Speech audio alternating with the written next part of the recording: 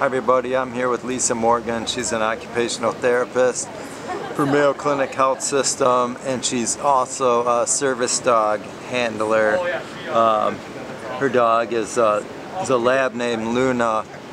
Lisa, so what's the major benefits you see your patients experiencing when they're around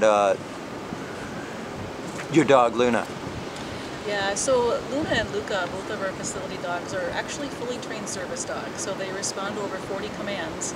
And the benefit of that is that because of their training, they are very reliable in all situations. So they work full 8-hour days, they can be in a variety of situations with patients with different types of stimuli, and they are just calmly present for patients. They can also actively engage in therapy and activities with patients because of the training that they have.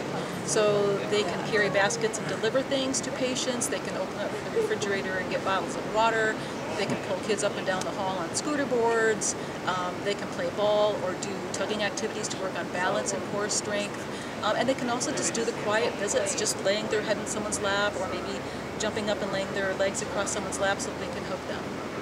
Sure, well I know from being a dog owner just the good I get out of it, and just kind of lowers my blood pressure and makes me relax. But yeah, thanks a lot Lisa, thanks for talking with us. My pleasure, thank you.